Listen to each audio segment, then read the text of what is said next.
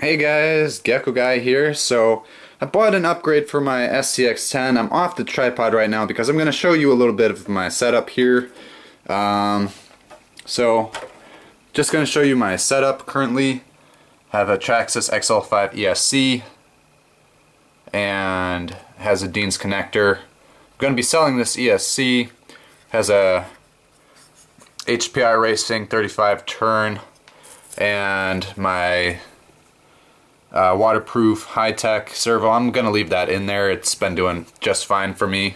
Gotta get a new steering link. These I don't like. It makes my wheels kind of off-centered. But anyway, I bought a 35 turn RC 4-wheel drive crawler motor, as well as a Sidewinder waterproof.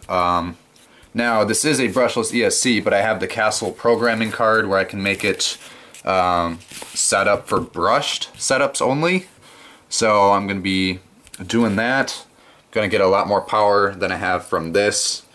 Now, I'm not sure if I will sell this or not. I could use this for another crawler-ish project and make a dual motor mount.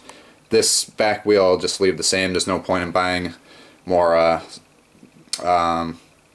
mudslingers here.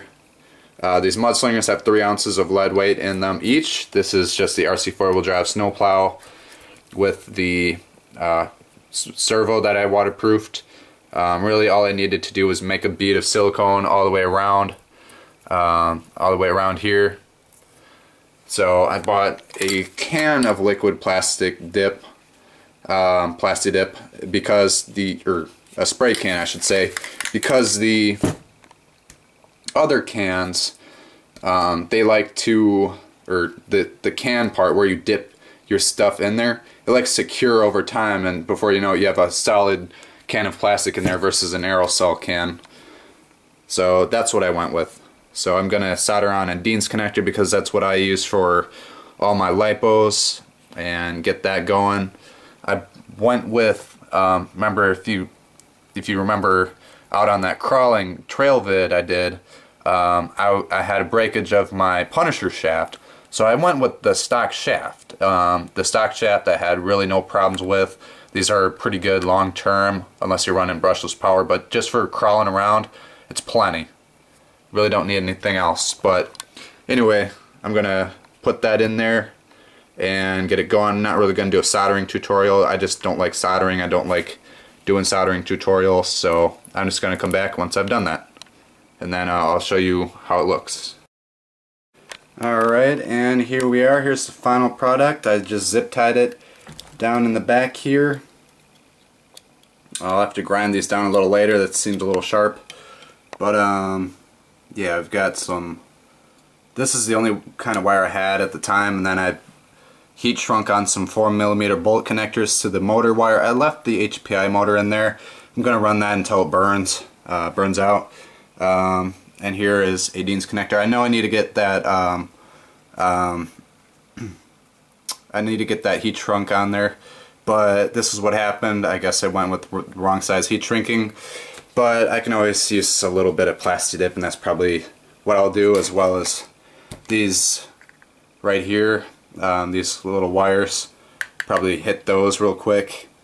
Might touch this up a bit with some heat shrink, or not heat shrink, but a little bit of plasti dip. But anyway, it works.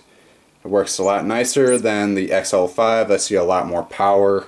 This can be used down the line for brushless setups, and I might get one for the Telluride over there. But as far as the old ESC, I'll probably keep it in case I want to do something. But here's something that I could use for ESC, or not ESCs, but receivers. Well, you can use this for ESCs as well. But balloons, black balloons for my receiver, and then I'll just put a little dab of silicone on there, just because we don't want to have a receiver burn out on us like last time. This should be good alright right here. It's been snowing. Last couple times I couldn't get out there and really do anything.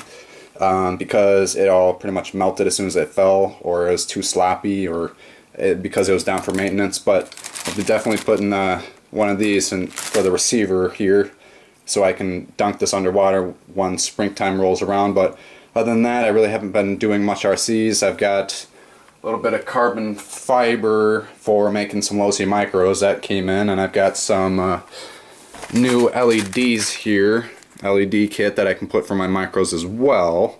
So I can't wait to start doing that and solder those up. So I'll end that here. Be sure to comment, like, and subscribe. Thanks for watching, guys.